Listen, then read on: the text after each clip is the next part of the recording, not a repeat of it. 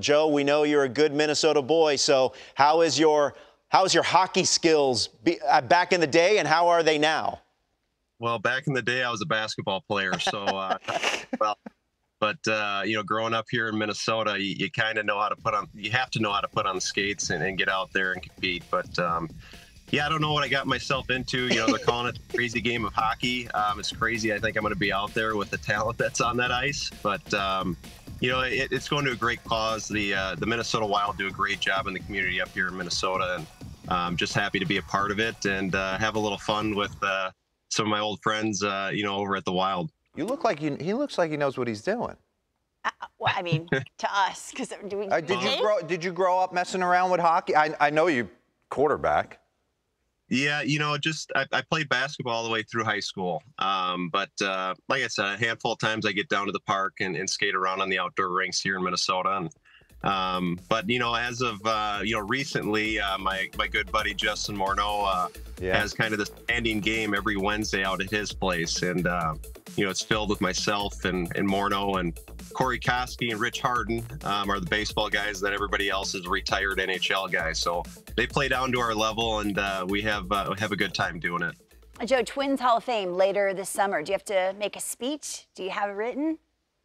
I do. I'm currently working on that. Obviously, when you get an honor like this, you have a lot of people to thank, and I definitely do, and I've been thinking a lot about it. But yeah, it's hard to do that in the 5-10 minutes that they give you. But sure. I'll spend the whole weekend. A lot of the old boys are coming in, and to do it face to face, I think is a better way to do it. But I'm going to try to do my best when I have to step up to the podium. There's so many incredible moments over the course of your career. Dero, when he talks about his career and all the players that we get on this couch, I always remember one or two.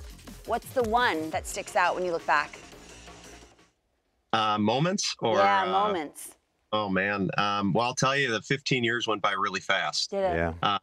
But thankful that I had the opportunity to play here in my hometown of Minnesota. But I think everybody remembers their first game, their debut. And for me, it was that first game and that last game. The last game there in Minnesota to go out the way that it did and the way that it played out was pretty special for me and my family. And just very grateful and thankful I had the opportunity to do it. Well, Joe, obviously the Twins Hall of Fame is still to come. So, too, the possibility of the Baseball Hall of Fame. You're going to be on the ballot for the first time coming up. Assuming you have allowed yourself to go there, what thoughts come to mind when you consider just the possibility of hearing your name being enshrined in with all the greats of the game? Well, number one, it's humbling, to be in that conversation. I know this year, 5 years is up since I've played my last game. And I think there's, I think you have to play at least 10 or 15 years to get on the ballot. So thankful that I'm in that conversation. I was able to go out there and experience the Hall of Fame weekend there with Tony Oliva and Jim Cott, last summer. And it's a special place and it's a special group. And, hopefully I could get that call, but you just never know. And, either way, I enjoyed my career and my opportunity to play the game of baseball, and loved every minute of it. Joe, I always feel like the great players in any sport, the game kind of goes at their pace. I always felt like you played the game. We kind of rallied to your pace, the way you went about it. And I can picture myself in the Metrodome, walking down the right field line underneath before anyone was there, and there was like a makeshift cage by a makeshift gym down there, and you were going through your craft. We had a little conversation. So I always like the teaching moments from the game's greats. What were you working on? Take the young kids. My son's 13. They're always listening. What were you trying to do at the plate on a nightly basis?